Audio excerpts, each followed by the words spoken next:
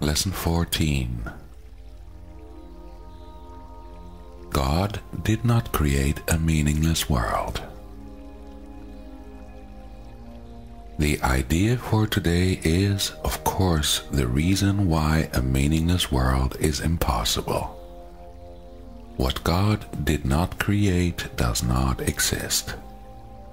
And everything that does exist exists as He created it. The world you see has nothing to do with reality. It is of your own making, and it does not exist. The exercises for today are to be practiced with eyes closed throughout.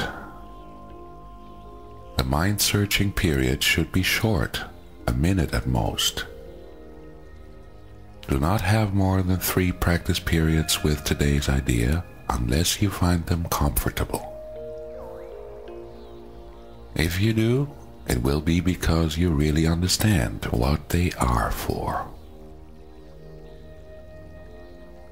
The idea for today is another step in learning to let go the thoughts which you have written on the world and see the Word of God in their place.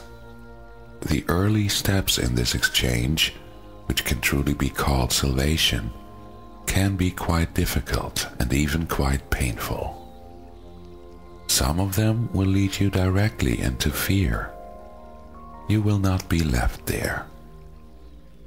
You will go far beyond it. Our direction is toward perfect safety and perfect peace. With eyes closed, think of all the horrors in the world that cross your mind. Name each one as it occurs to you and then deny its reality. God did not create it, and so it is not real. Say, for example, God did not create that war, and so it is not real. God did not create that airplane crash, and so it is not real. God did not create that disaster, and so it is not real. Suitable subjects for the application of today's idea also include anything you are afraid might happen to you or to anyone about whom you are concerned. In each case, name the so-called disaster quite specifically. Do not use general terms. For example, do not say, God did not create illness, but God did not create cancer or heart attacks or whatever may arouse fear in you. This is your personal repertory of horrors at which you are looking. These things are part of the world you see. Some of them are shared illusions, and others are part of your personal hell. It does not matter. What God did not create can only be in your own mind apart from His. Therefore, it has no meaning.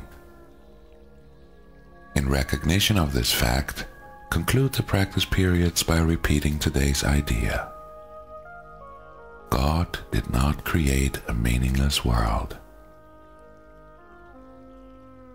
The idea for today can, of course, be applied to anything that disturbs you during the day, aside from the practice periods.